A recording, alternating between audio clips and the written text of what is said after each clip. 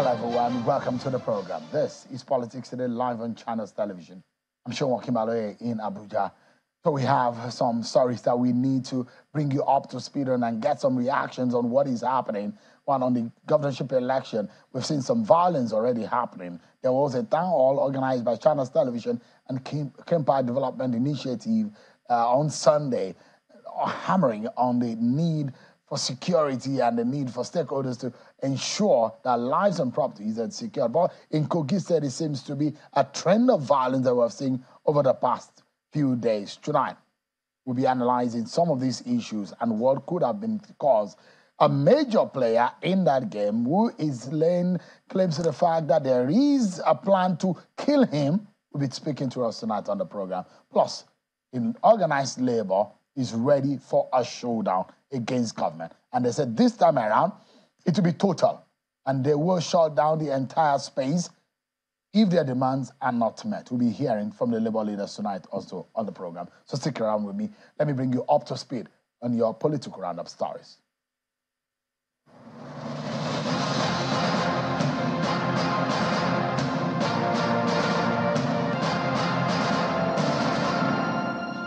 The House of Representatives is calling for the revisitation of the report of the 9th House of Representatives Special Committee on National Security with a view to addressing the security situation in the country. The House is calling for a review of the document and full implementation of its recommendations by the executive. This follows a motion by Honorable Abdul Samad Dasuki raising concerns that critical and urgent interventions, as indicated by the committee's summit findings, are essential to address these security issues, prevent further escalation of violence and instability in the region, and safeguard the lives and assets of the communities. The president of the Center for Socio-Legal Studies, Professor Yemi Akinsheye George, has described lack of effective pretrial case management as a cause of delay in Nigeria's criminal justice system. Professor George, who was speaking at a parley organized by the Public and Private Development Center on the Administration of Criminal Justice in Nigeria in Abuja, notes that the criminal justice system has not been able to expeditiously deliver justice due to indefinite delay in case management, as over 70% of persons in detention are still awaiting trial. The Kogi State governorship candidate of the Action Alliance, Mr. Olayinka Braimo, is advocating the implementation of regenerative agriculture as a permanent solution to conflicts between farmers and herders, which he blames on resource control. Mr. Braimo disclosed this as part of his STAT agenda at an engagement with farming communities in Ijumu local government area of Kogi State. A group of elders and youth from Owerri zone in Imo State have slammed the Nigerian police and the Imo State government for the treatment meted on the NLC President Joe Ajero recently. Addressing a news conference in Owerri, the Imo State capital, the group says there's no justifiable cause for anyone to treat the NLC president in that manner, especially when he's fighting for a just cause. The group calls on the Imo State government to tender an unreserved apology to the NLC president.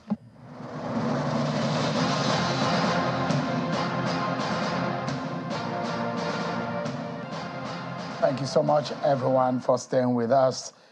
Let's get you to perhaps the biggest stories grabbing the headlines today in the country as we speak.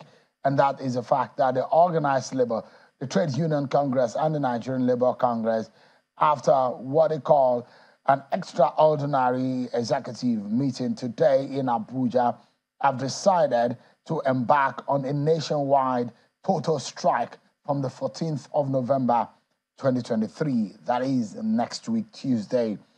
The meeting follows on the deliberation they had after they make their demands on the federal government to react and speak up on what happened to their leader, the NLC president, Mr. Joe Ajero, when the NLC went for a protest in Imo State. They described the action as barbaric and unacceptable.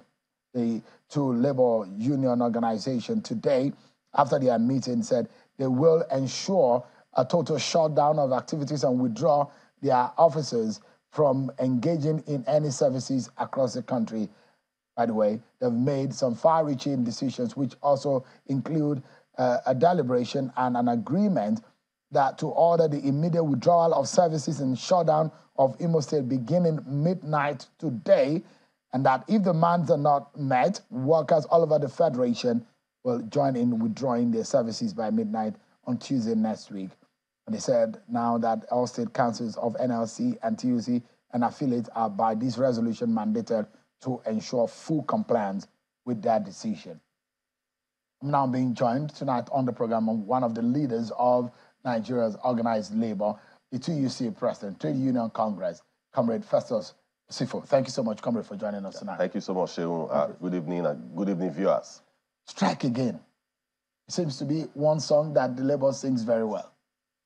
Yes, Shehu, you know, today we had our meeting, just as you've read out, the meeting of the NLC and TUC, the NEC meeting. So we called the meeting in order to appraise what happened in Owerri last week. So, and you know, we are leaders, we listen to the people. So when you call meetings, this particular meeting was a meeting that was attended by close to 200, even much more than 200 participants. And at the end of the day, the neck of both organs felt that the right thing to be done is, first of all, effective this night. We are going to start withdrawal of service across, you know, in Imo. We'll start both flight operations. We'll go ahead with electricity. We go ahead with supply of electricity PMS. Has been impacted since last week already. Yes, of course. But we are going to deepen it and we are going to take it further, because for us, what was done in Imo State was barbaric.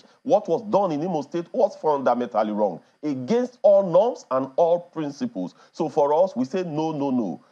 The question was that Joe Ajero went to Imo to do what? Did he go to Imo to further his personal interest? The answer clearly is a no. He went there to speak for those who could not speak for themselves. He went there to advocate for people who could not advocate for themselves. And at the end of the day, what happened turned out that way. For us, it is a no, no, no. So when we do that in Imo tomorrow, Thursday, Friday, and through the weekend, then we'll now get to Monday. If the government, because we have asked some certain things that must be done. So if the government refuse to do those things, then we are going to call for a total shutdown of the nation effective Tuesday next week.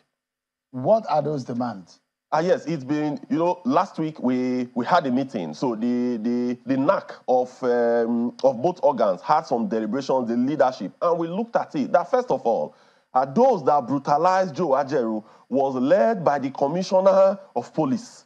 Then, but the person who was in the field that was doing this was the area commander. So that area commander must be sacked. And at the end of the day, he must be prosecuted. Then all the police officers that perpetrated that act, they must be prosecuted. Then all the talks that were also involved, because the police, they knew the talks. They came with the talks. They all came together. So both the talks and the police, they must be arrested. All of this must be prosecuted. At the Labour House in Imo? Yes, correct. Okay, so correct. Does the Labour have evidence, at least, to back up the claims? Yes, there are, you know, the person that, thank God, the person that was brutalized is alive today.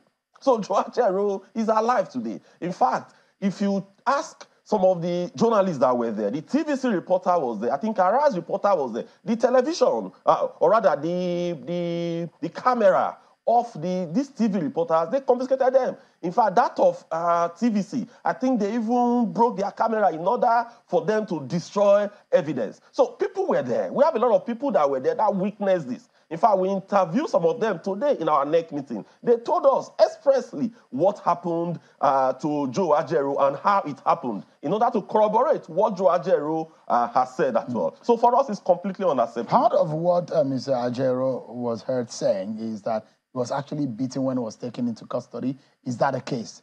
Yes. What exactly is the picture that was painted by Mr. Ajaero and those whom you interviewed today? Yes, Joe Ajaero was inside his car driving to that venue. So just before he got to that venue, he was accosted. So at the front, then some other people also came behind him. They brought him out from the car. They started the brutalization just before he entered into the Labour House in Owerri. Then they brutalized him. Police now took him away. They took him into custody and they continued the brutalization in their own custody. So for us, it's clearly unacceptable. I hope that Mr. Ajaero is okay now. Yes, we thank God. In all of this, in all of this, this is important that his life is secured and is in good health. Yeah, very well. He's getting medical treatment. Yes, he's getting medical treatment. Because the last time I spoke with him, he said his sight was bad and he couldn't see very well. And we could see the picture on the screen, his swollen face, which showed some of those things that you have said. But the question is, there are circumstances surrounding the situation. Yes. There was a subsisting court order which bars the NLC from staging a protest. Are you aware? So, when you have interim court order, it doesn't last more than 2 weeks.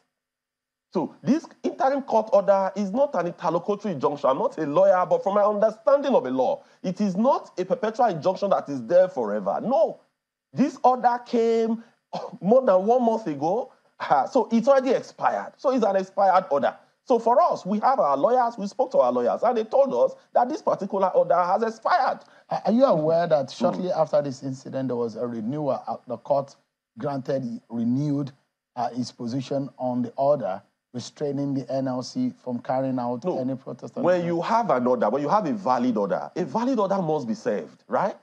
It must be served. When you serve an order, there is a documentation of receipt. So we were not aware of any of this. It was later we now learned that the government was brandishing an order here and there. But there was no order served on us. The only one that was served earlier on has expired.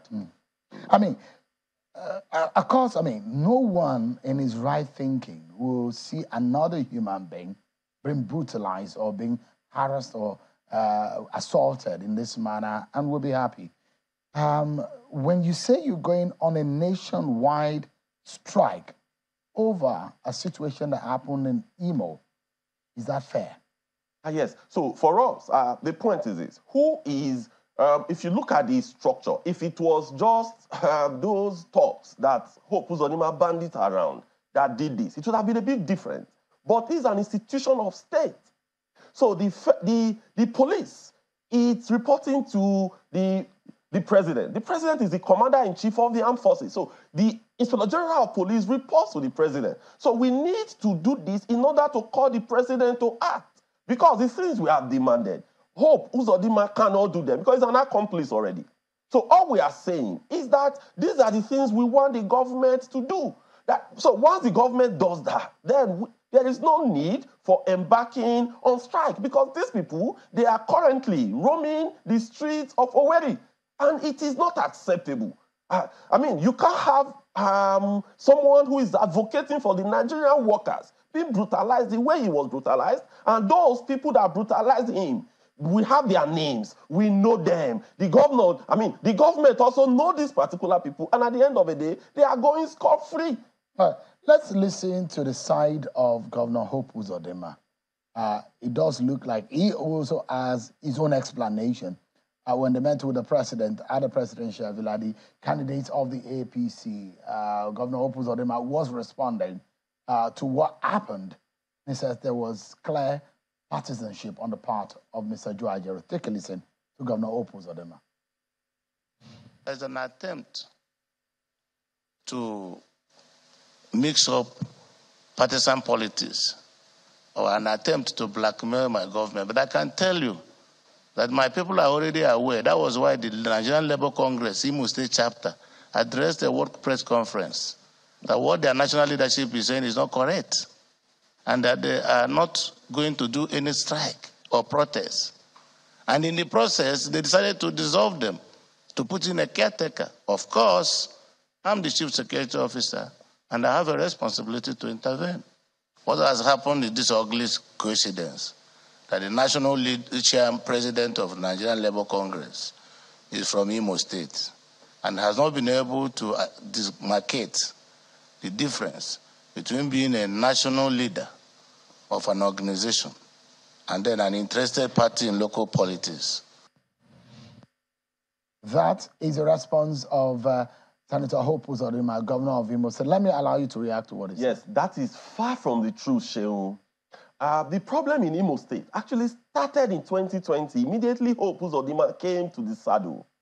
In 2021, Joe Ajero, comrade, was not the president of NLC. In 2021, the ex-wife president of NLC, as mandated by the neck of NLC and TUC, they set up a body to go and intervene what was happening in Imo. Do you know who headed that intervention? Is the current governor of Kebbi State, who was then the president of Nigeria Union of Teachers. So he led comrades there. There was also the deputy president then of TUC, the secretary general of TUC, secretary general of NLC. They all went to Imo in 2021 in an attempt to resolve this issue. So this issue predated the administration of Joe Ajero. Joe Ajero became president of NLC in 2023 February.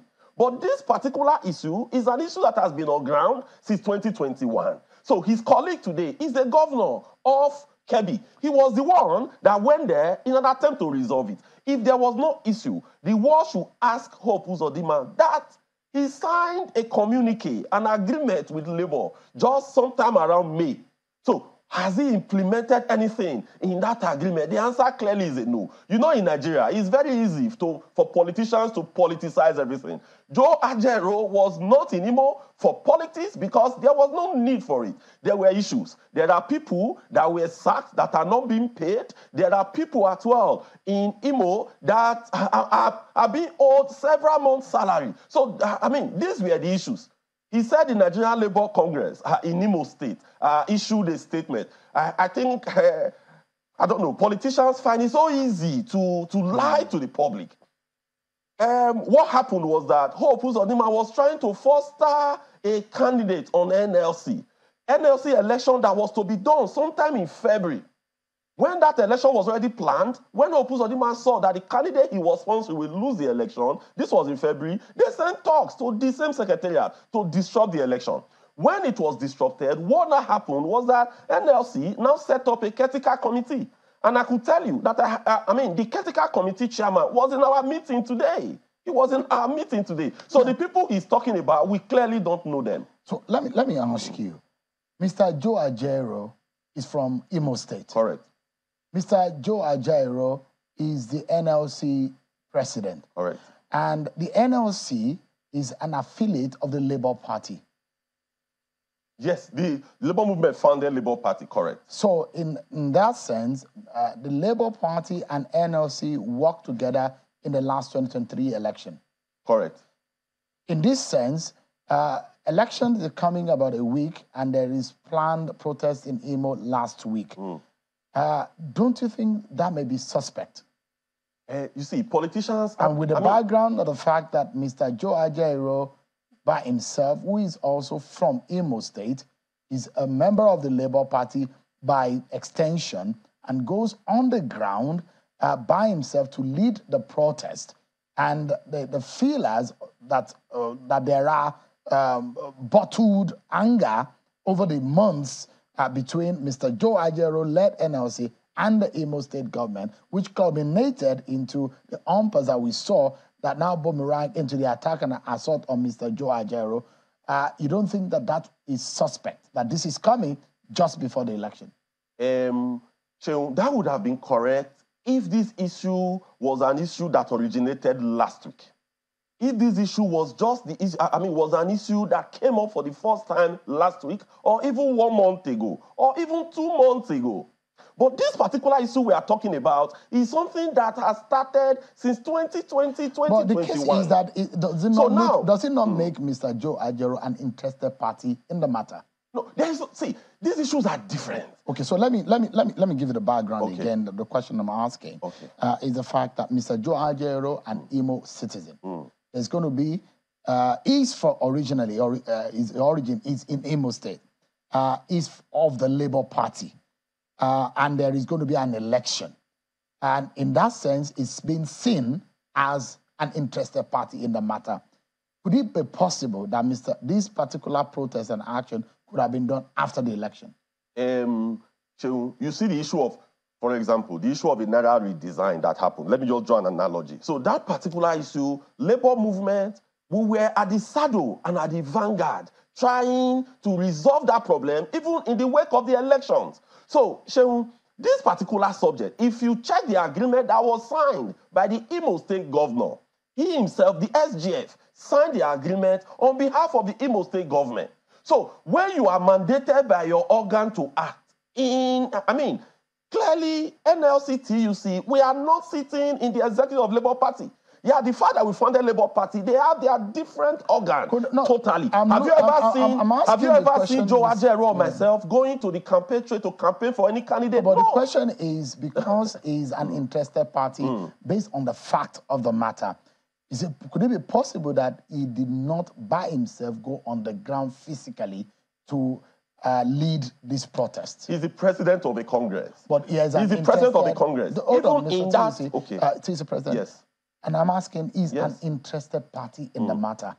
Because of the interest, is it possible that it did not participate? It did not participate in what? In the protest that led to this. Because the clash is there are those who believe that, and you heard the governor who said, this is a clear case of partisanship. That is, see, the governor is just hiding under that to perpetuate what they perpetrated. Because at the end of the day, the issues are different. Like as I have said, the person that has led this issue before now, when Ayuba Waba, comrade, was the president of NLC, is the current governor of Kebbi State. When he was leading it, why didn't they say it was partisan? Also, in that same state, you had the Secretary General of TUC that was also there leading the TUC. So is it coincidence? He's from Bauchi. Is it coincidence that this protest is coming just before the election? We have had protests before. We've had strike in Imo. We've had strike since this year. We have had series of protests and series of strike in Imo, Imo State. Sometime in May. We also had... Let me show you the response of the police on this matter. Please put up the response of the police, which they gave in because part of the allegation was that Mr. Joe Ajoro was abducted and So they said they never arrested. They said it is pertinent to state that the NSC president was in Owerri as part of arrangement of the Congress to mobilize workers for a mega protest rally in the state. They went further to say in the course of their planning, it was reported that suggestions arose for the lockdown of some essential facilities, particularly the airport, which led to some workers and other individuals resisting the picketing process, leading to scuffles and heated arguments and an eventual attack on the person of the president by a mob. They went further in that statement to say, when they saw that all of these things, upon receiving the report, the Imo Police Command swiftly deployed police operatives to the scene, and where the officer in charge exercised his operational discretion by taking the NSC president into protective custody at the state command headquarters to ensure the protection of his life and that he was not lynched in the scuffle that followed. That was the response of the police at the time. These are lies from the pit of hell. You know, in Nigeria, people concoct things and put things together. This is fallacious and it is not true. Because we have people that were on ground, we have people that were there that clearly saw what happened. The same police, they were the ones that started beating Joe Ajero, and they also commissioned some mobs to beat him. Then in that process, they whisked him into their car and they took him away. There was no point. You had such altercation. The way the labor movement works, it's a command and control system. So it is not when the neck gives a direction, when the organs gives a direction, everybody must execute. Right. So there is nothing like that whatsoever. It is not correct. So to resolve this matter, because this is a stalemate, the lives and livelihood of a lot of people will be affected. And there are those who believe that this might be an overkill, because each time there is some kind of dispute, the labor threaten strike. And this is looking like an overkill. For whatever that happened in one state of the Federation, either the 36th and the FCT, the whole nation will be made to suffer just because of the altercation or the assault that happened in Imo State, which is condemnable, the attack on the NLC president. But to finalize this conversation, of course, I would like, if you put up the response of the Imo State government, because they had their own side of the story immediately that happened. Put it up, my producer, so that the viewers can see it. They said we have no hand in Ajero's arrest. But on a final note, And this is going to be my last question to you, and to say, going forward, what do you think is the way out? So, I mean, this strike action might be painful and might might have some impact on the economy. What do you think could be done to avert it? So the reason you give strike notice is to give the institution of state, or if it's a company, the management of that company, an opportunity and a time frame to act. So what we have done now, we are shutting down today. We are shutting the state down today. Yeah, that is the state. But that is the state. But for the nation, we are saying, if you remember last week, we said by Wednesday, right? So we have moved it again to say Tuesday next week. That will be almost 2 weeks. So what we expect the president of the Federal Republic of Nigeria to do is to set up a high-powered inquiry into this problem. Is to come around and say, okay, this police is suspended, this particular person that was involved is suspended, and that they are going to investigate. And the people that are involved, they must be prosecuted. So we must see that action, because Hope Uzodinma cannot take such action. It is the president of the Federal Republic of Nigeria who can commission the IGP to take such action. So when we see such actions are being taken, then we will re-examine our position. So what we have simply done is to give the time frame for government to act. We could have started the strike tomorrow morning, right? We could have started on Thursday, but as a responsible organization, we felt that let us still give a little time frame to call government to action. Because today is Joe Ajero. Tomorrow, nobody knows the person it could be. This is an absurdity. This is the entire Nigerian labor movement is being called to trial, and we will respond swiftly, because Joe Ajero went there. He wasn't with a gun. He wasn't even with a knife. He wasn't even with a spoon or anything. There was no machete with him. He went there with his mouth to address the Nigerian workers and to protest. Protest is protected by our constitution, protected by all known international norms. So the fact is this. Even if, for example, Joe Ajero was in Imo, for example, for politics, let's assume, does that call for Hope Uzodinma to release his talks to batter Joe Ajero? What if he had died? So for us, we are responding strongly to this because it is highly condemnable. And we strongly believe that the entire Nigerians should also support us on this, because Joe Ajero has been a vanguard and a voice for the Nigerian masses, and will continuously be that. So our voice cannot be pushed aside just because of the fact that we have a governor in Imo who doesn't like the face of Joe Ajero. And I will tell you, this is not partisan. There is nothing partisan about this. For us in labor movement, it is about the people, it is about the workers, and we will continuously defend them no matter whose horse is gone. All right. The interest of the Nigerian people is also paramount. Thank you so much indeed, Mr. Festus Osifo, the president of Pegasan and the TUC. Thank you so much indeed for your time. I appreciate it. We'll take a break, everyone. But when we return, our attention will be on Kogi, the violence that escalated. Perhaps another thinking about the Saturday's election and what security agencies need to be doing and doing fast. We're speaking with one of the top candidates in the race. All right, thank you so much, everyone, for staying with us on the program tonight. Let's switch our attention now to Kogi State. We're looking at the governorship race and, of course, what has been happening in the last few days. Yesterday was another case of what the security agencies need, perhaps, to take a second look at the security situation between the Social Democratic Party, SDP, and the All Progressives Congress, APC, in Kogi said it's been some kind of bad blood between both parties, and they have been at each other's neck for some time.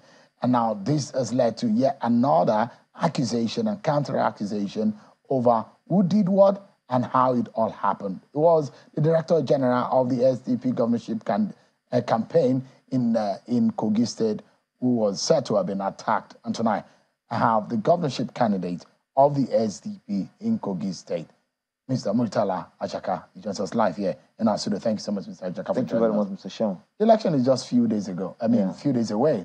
Are you ready? Very much ready. Oh, you're in Abuja. I understand that you went to the police headquarters today? Yes, went there to protest. Although I was billed to have a rally in Ayangba today. I was supposed to be in Ayangba yesterday night. But fortunately, I have an appointment with the American envoy this morning because I didn't know. I thought that the meeting has been postponed. So I have to share my meeting, my rally in Ayangba. So only for us to wake up this morning, see the attacks. What really happened? We don't just know. Like I've been saying, the problem of the state has been the state governor and the state governor. Now he has co-opted the commissioner of police, Mr. Bertrand Anoha, the director of DSS Kogi State, Mr. Tosin, and the commander, Nigerian Navy, NNS Lugard, Brigadier Ajulu, under which this commander, Akeleze, work. They are the one arranging these attacks. You can see the vehicles. So the civil defense people that they use there, they are not in Kogi State. They are not from Kogi State.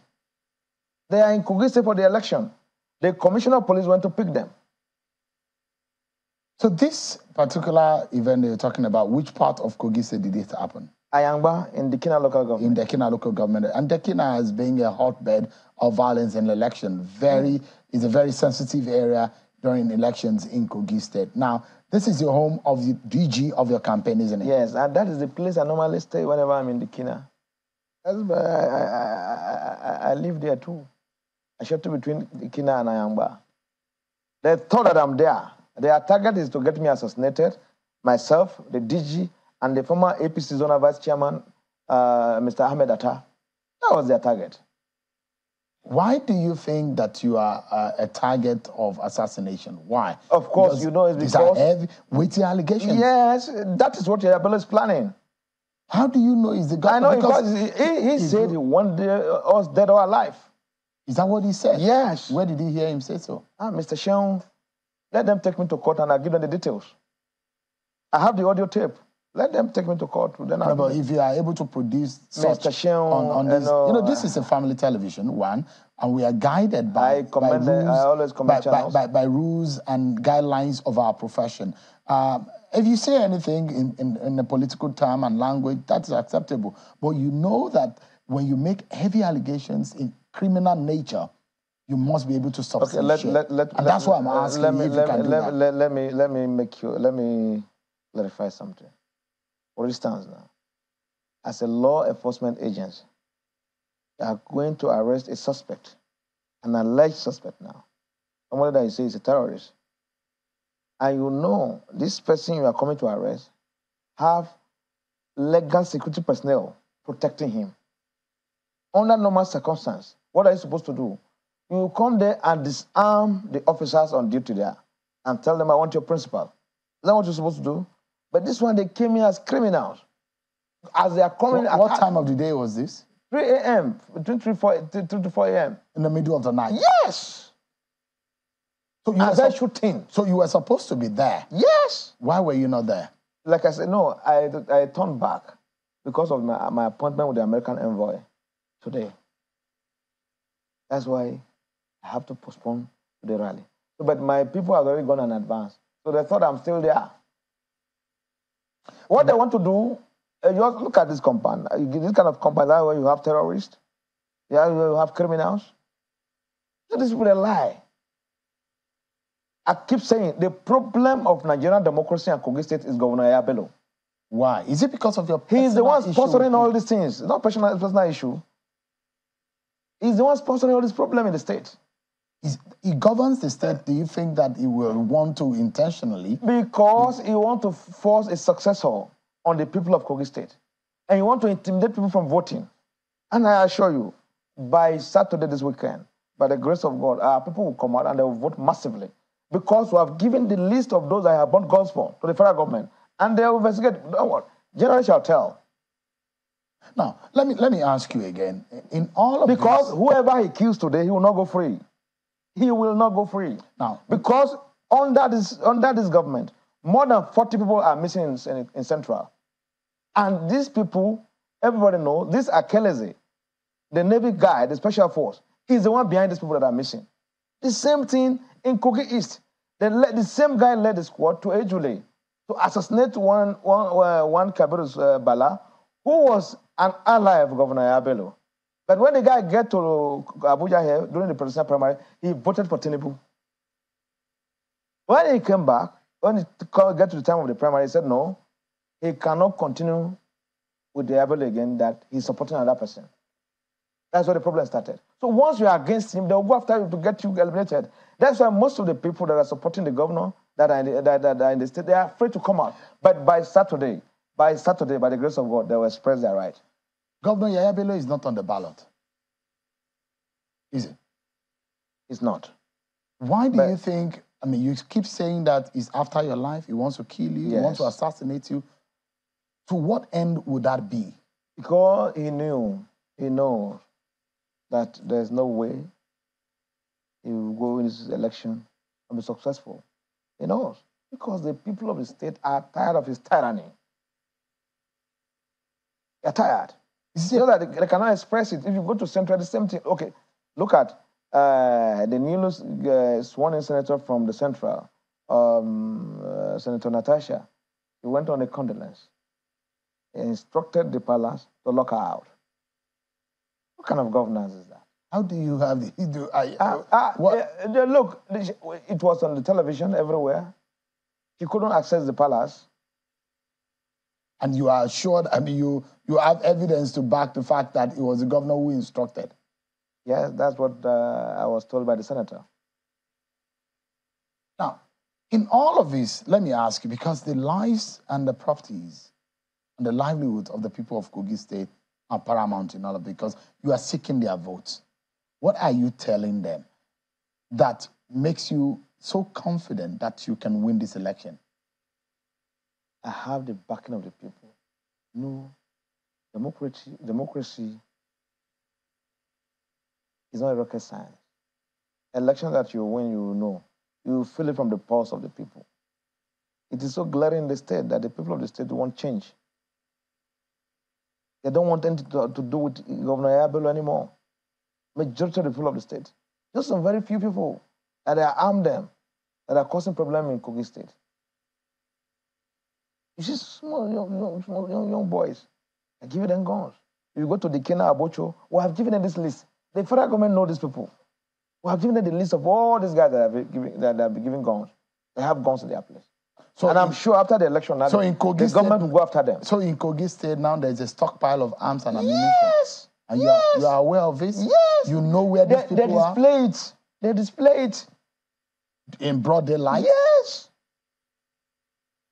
Now, in all of this, because I spoke with former Deputy Governor Yemi Awoniyi, who thinks that there is a strong chance of Usman Ododo winning the election. And he doesn't give you and any other of the candidates a chance. He doesn't think that you are in the race to win. With all due respect to the person of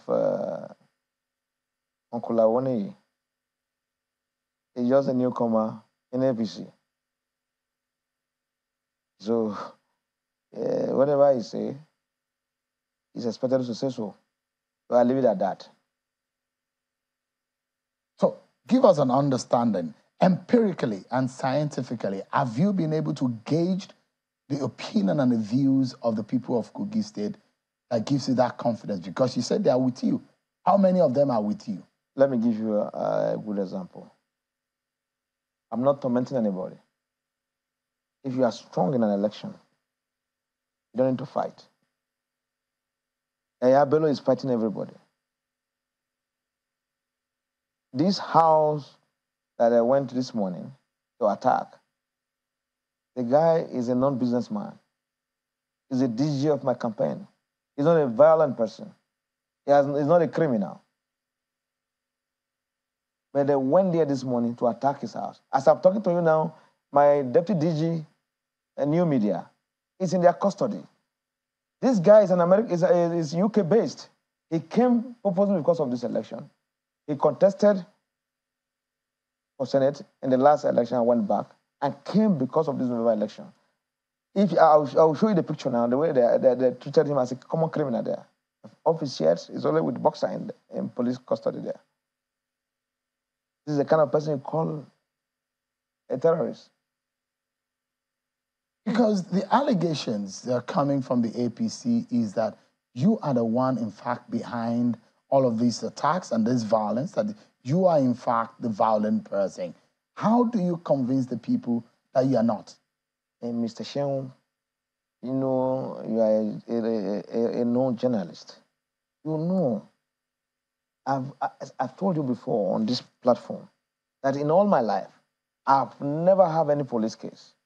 In all my life. How do you define a violent person? But you know, since Yaya Bello became governor of the state, he has always attacked virtually every opponent of his. I'm not the first person. How do you refer to me as a violent person? I'm not harming anybody. Have you ever seen anybody that's arrested that is associated with me that's carrying gun? But if you go to the Kenya now, you see people, young people in Abocho, in Odu, in Iyale Axis, carrying guns, AK-47, broad daylight. We're just lucky the military came in, then most of these guys disappear. Now, because they could not use the thug again, that's why they are coming now with this Mr. Kelezi, the Navy guy. Those who do not give you a chance in this election, if you think that you can win, how many local government do you think you can muscle up? Shem, it's not for me to disclose my winning formula on this platform. 11-11 shall tell. If Yaya Bello and his candidate know they are strong, they should stop attacking the people of Kogi State. Are you able to? As I'm talking to you now, the CP, I have intel. They arrange people to go and attack SDP supporter in Cotton Karfi. The heavy allegation. The police is supposed to protect the people. And when you are saying... In this attack today, the 3 police officers were killed by this Akeleze and his gang. Well, just make that report to the first headquarters, to the IG. What did the IG say? No, of course, they're going to look into it. Of course, that's what you hear. But I'm sure they will not sweep this under the carpet.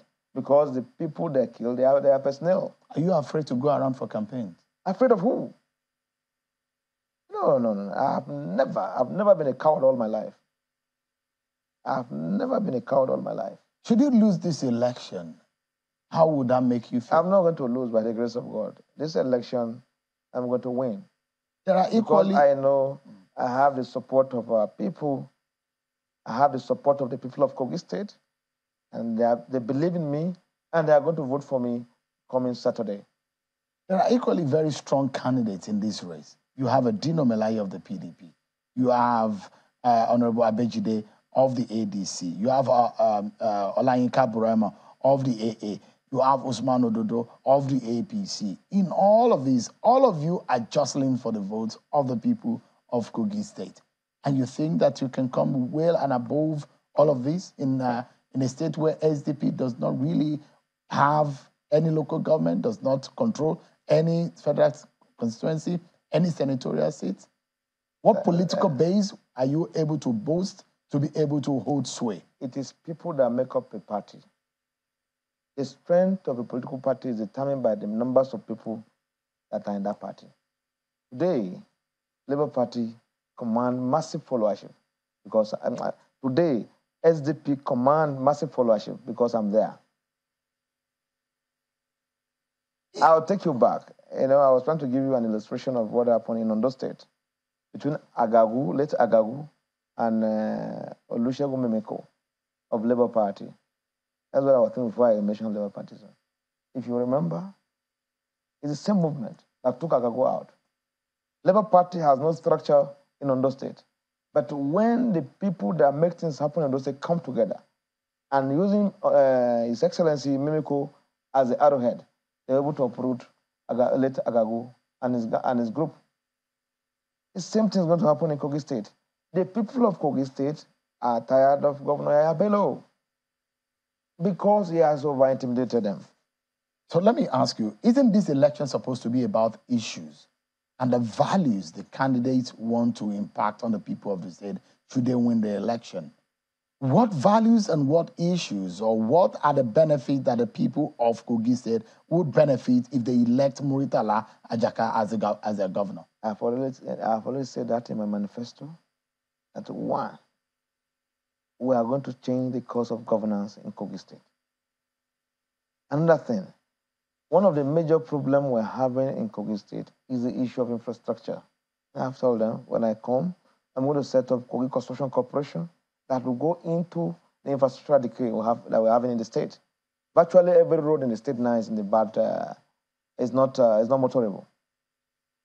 And when you come to the agricultural sector, while we're growing up as a kid in my village, there's this people called the Agric Extension Officer, though it was not Bello that took them off. The government before Bello took them off circulation. We want to bring back those Agric Extension Officers to guide our local peasant farmers. We want to empower our women. We want to end percentage salary. One of the major problems we're having in Kogi State today is this issue of percentage salary. The local government staff, in fact, they don't know how much the state government is owing them. If you receive 30% today, the following month might be 20%. The month after the following month might be 15%. I mean, the problems are enormous. I mean, and as a governor, should you be elected, you will have priority areas. What would you like to be known for should you be elected governor of Kogi State? And how would you like Kogi State to look as to the rest of the nation if you are in the saddle? That's why I told you, I put it in a single sentence, that when I become the governor of Kogi State, I'm going to change the course of governance. What do I simply mean?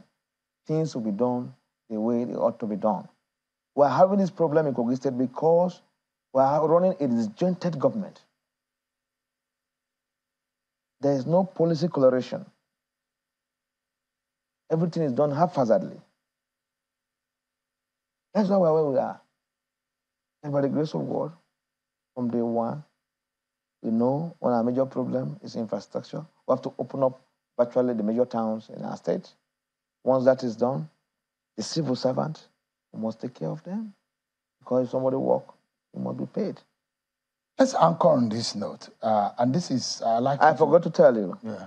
Among those that were killed this morning are 3 policemen that are legally posted to the resident. And this is what the police are in fact saying. And I'd like your response in 30 seconds, please. They say, based on a series of credible intels on the repeated recurrent incidences of violence in Kogi State and East Senatorial District, which recently led to an attack on the police team and the slamming and snatching of one AK-47 rifle from one police man. They said early this morning, a special joint operation involving the Nigerian Police, Department of State Services, and Nigeria Security and Civil Defense Corps was carried out on building where political thugs are being housed by political parties. And during the condone and search operation, the team, even after identifying themselves, came under serious gunfire, and in response, 3 of the political thugs were gunned down, and the two AK-47 rifles recovered, while 2 members of the team sustained gunshot injuries, and 7 suspects arrested. I hope the officer who issued the statement will defend himself before Police Service Commission. Because the people killed are serving police officers. I hope. That's good to tell you. The judge issued to give him this statement, they put his name there. I doubt if that officer whose name appeared there is aware of this statement. They only put his name there. If not, the police PRO in Kogi State. That's what I'm telling you. It's a non-knowledge, it's a non-fact that the man who's the cops in the mortuary are the officers detailed to secure the house. We need to go now. So going forward, what would you say to the people of Kogi as elections are here?